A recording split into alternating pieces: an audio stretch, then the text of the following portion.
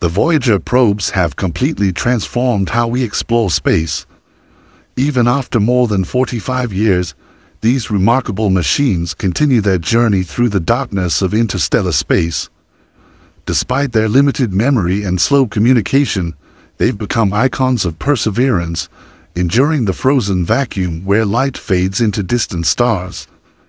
Launched in 1977, both Voyager 1 and Voyager 2 have traveled far beyond the solar system, entering zones untouched by human technology. The data, sent from unimaginable distances, continues to surprise scientists. Recently, Voyager 1 sent back confusing signals that didn't match expectations, creating a puzzle for NASA engineers. This raised concerns about the spacecraft systems and its ability to continue the mission. Voyager 1 blasted off on September 5, following Voyager 2 by just 13 days. Their primary mission was to explore Jupiter and Saturn, focusing on moons and rings. But they went far beyond, revealing details of the Milky Way's edge. They've traveled farther than any object humans have made. Their findings include volcanic moons, icy satellites, and stormy atmospheres. Voyager 2 gave us humanity's first close look at Uranus in 1986 and Neptune in 1989. These were stunning moments. Neptune's blue atmosphere and violent weather were recorded in vivid images. Voyager 2 found moons like Triton, which displayed icy volcanoes and cold geysers. NASA extended the Voyager's lives by turning off non-essential systems. By shutting down heaters and saving power, Voyager, the 2nd of May, continue working into the 2030s.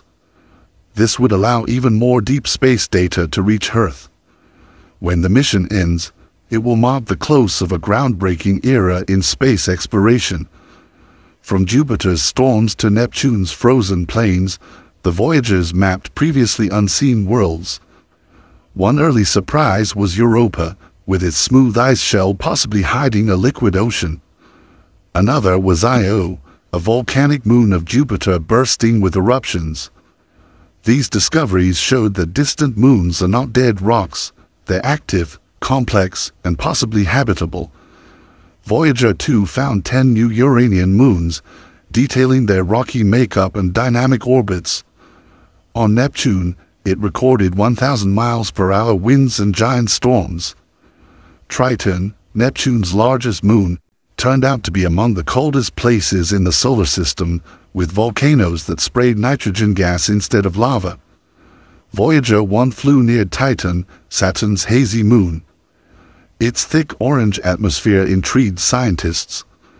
These encounters sparked new theories about the outer solar system, challenging prior beliefs. Even traveling at immense speeds, both Voyagers captured detailed images from millions of miles away. On Jupiter, they revealed massive red storms, some larger than Earth. Io's volcanoes made it the most volcanically active object ever found. This forced scientists to rethink how moons work beneath their icy shells. Moons like Europa and Enceladus might have subsurface oceans, offering potential habitats for life. Voyager 2 also studied Miranda, the moon of Uranus with a twisted landscape. It discovered Uranus's magnetic field was strangely tilted, unlike those of Jupiter or Earth. At Neptune, it photographed the Great Dark Spot, a swirling storm like Jupiter's red spot. Voyager 2 also found 6 new moons and confirmed Neptune's faint rings. After passing the outer planets, the probes continued studying the heliosphere, the bubble of particles and magnetic fields surrounding the solar system. Crossing the heliopause, where solar influence ends, they entered interstellar space. There, the Voyagers detected rising cosmic rays, reshaping theories about what lies beyond the sun's reach. These insights have changed our understanding of the universe's structure and the forces shaping our galaxy. Though space is silent and cold, the spacecraft's instruments continue to report subtle signs of energy and motion in the cosmic void. Despite their age, the Voyagers keep transmitting thanks to the Deep Space Network, a global system of radio antennas tuned to pick up even the faintest signals. Each message takes over 20 hours to reach Earth, yet the information remains priceless.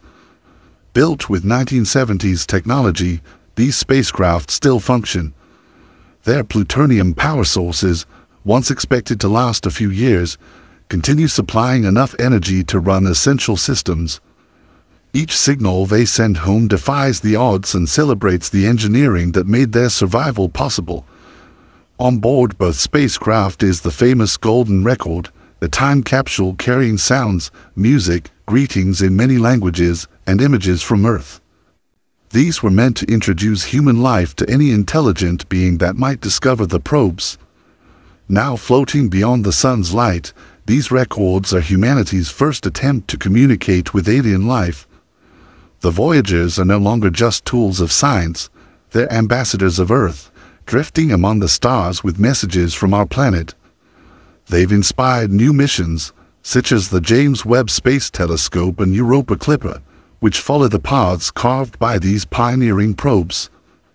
They've proven that robotic exploration can reach unimaginable distances, showing that bold dreams backed by solid engineering can break boundaries.